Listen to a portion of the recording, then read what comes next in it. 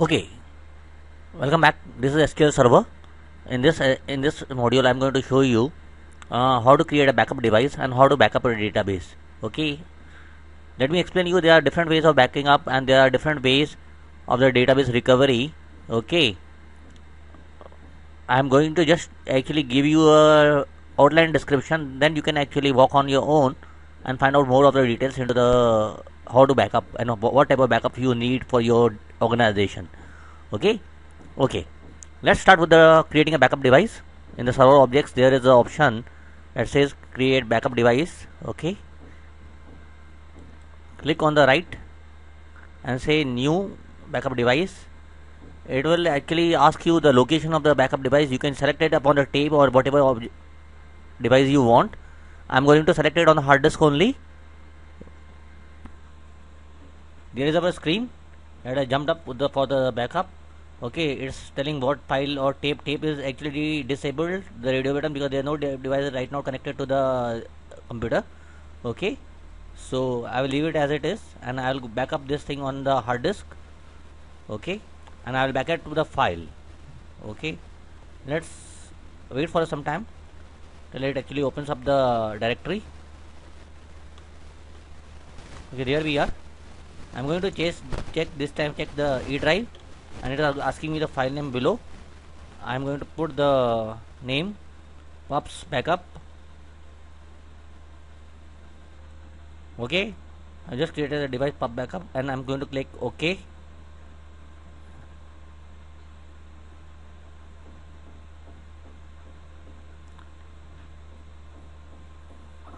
Okay, and the device name is pubs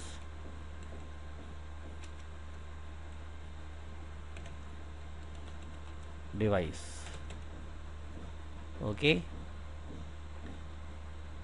click OK, and we have created the device for the backup. And there you can see in the below the pubs and the backup devices in the server object there is a pub devices that has been created. Okay, now let's create a backup. Right click the database pubs, and in the task there is a option known as backup. Before we go to this thing, okay, let's go to the right click on the pubs database, go to the properties. Okay, go to the options in the properties pages. Okay, now there is a option on the recovery model. There is a full. Okay, right click, see, and there's a bulk locked and simple. Usually we are going to use the full. Okay, in the full what happens is that once you create a full backup, okay, what it does, it actually logs every data that you actually use by select into clause. Okay, if you use a bulk locked, it will actually log in the data for the select into clause, but it will be very limited. Okay, it's better to have a full backup, but it takes a lot of time compared to the bulk locked recovery plan. Okay, the recovery model should be always full. Simple is never used in most any organization. Okay, in most cases people use the full the recovery model. Okay, until and unless some organization may be using the bulk locked. Okay, this is very important. If that recovery model has not been actually selected, actually check it to the full and click OK. Now let's go and click the task, right click the button and say backup. Okay,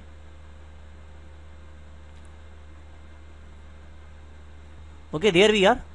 It is already showing me the backup type is full, recovery model is full. Okay, now what is full backup? Differential and transaction log. There are three types of backup. The first backup is full backup. Always in the first time you have to create the full backup. Okay, differential is the backup. When you create a differential backup, it is always the difference between the full backup and the next one. Okay, remember always when whatever differential backup you will be creating, it will be always be a difference between the last full backup and the current database. Okay, whatever the current database, wherever it is. Okay, the differences between both of the time. Okay, whatever that database has been whatever data has been collected in between that time. Okay, that is actually what differential backup will take. Transaction log is actually that you keep on actually taking every now and then. Okay, The difference between these two is, okay, if you are taking the full backup and you are going to take a transaction, why do you need a transaction log backup? Because transaction log backups are very small. They keep up to the lost actually record of your transaction. Okay, and the thing is that once you take a transaction log backup, the transaction whatever the backup has been taken is get truncated from the log. Okay, and the next part of the transaction is from where the next transaction log backup would start. Now suppose if you took a backup, a full backup on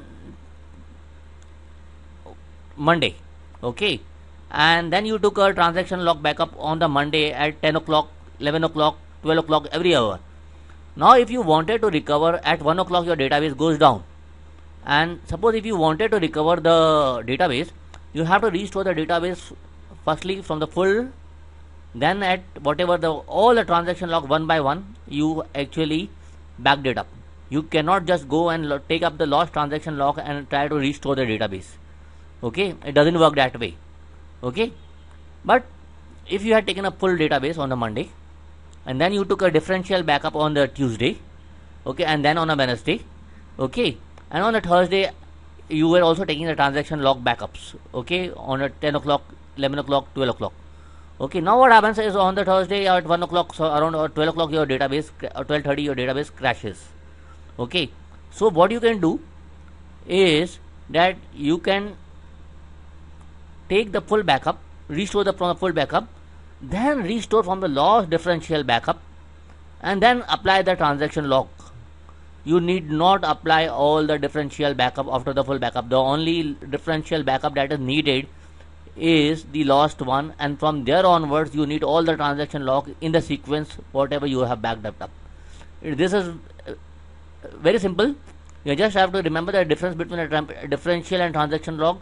Transaction log you needed all the transaction log you need backup to restore the database from the lost differential or lost full backup, whichever you have taken it lost.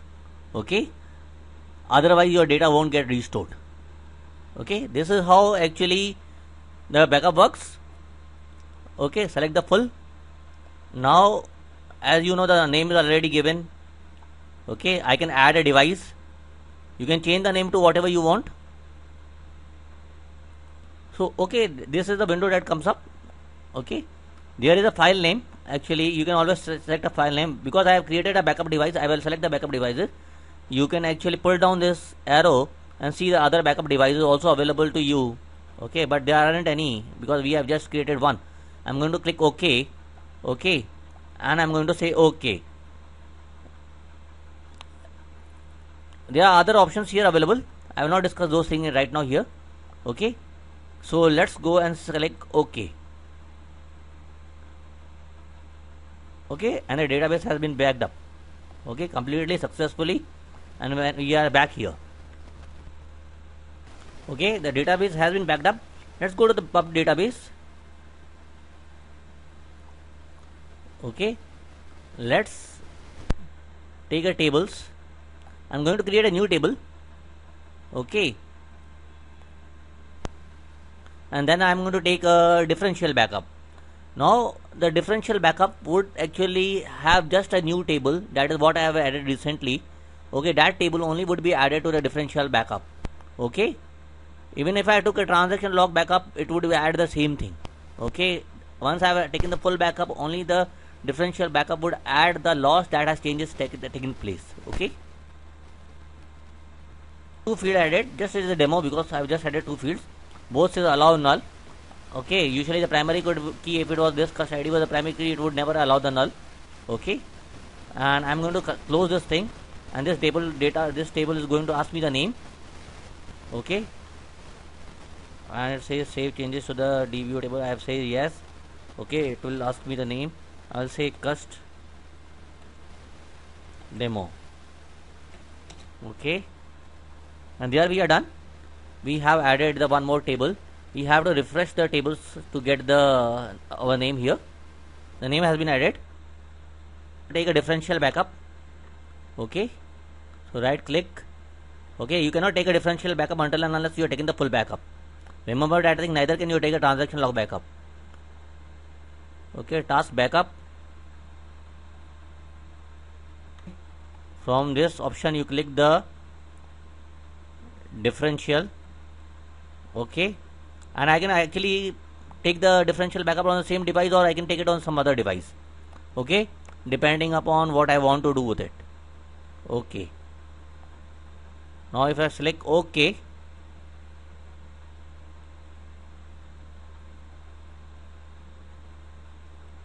backed up to the same device.